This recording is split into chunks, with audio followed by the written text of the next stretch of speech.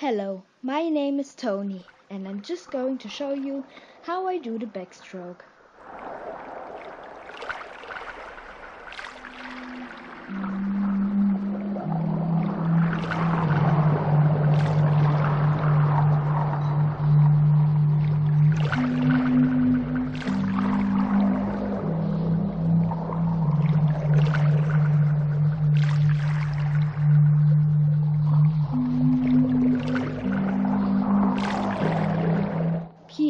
And again, but a bit slower this time. First of all, you hold on to the side of the pool or the starting block. Your feet are almost up to the surface of the water, with your knees between your arms. When you are ready, pull yourself right into the starting block and tense your muscles. As you kick off, first release your hands and put your head back. Now breathe in deeply. Throw yourself backwards with a big push whilst arching your back. Your bottom does not touch the water at all. This will only happen if your head is right back too. Now it's finally time for your feet to leave the side. Now you are under the water with your arms touching your ears.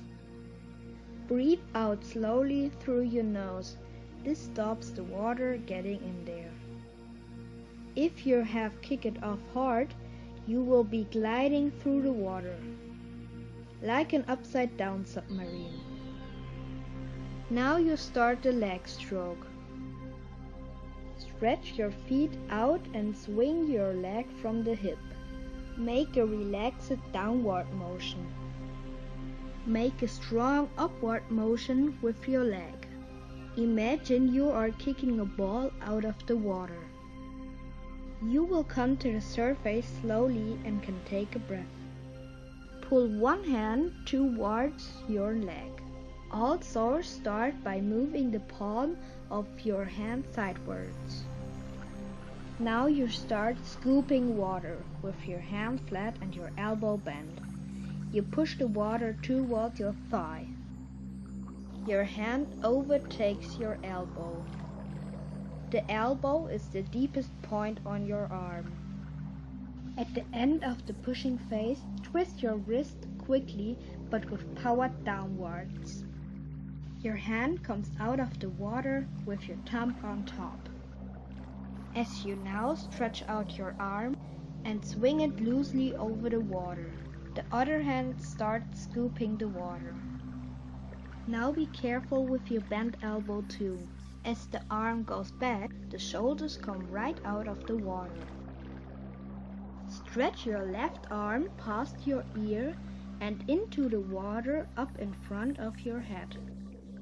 Your little finger goes in the water first. Move your arm forwards as if you were reaching for an apple on a tree.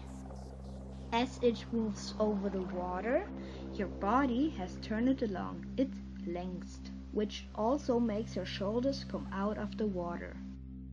If you use alternating arm strokes and 6 leg strokes per arm cycle, your backstroke action will be perfect.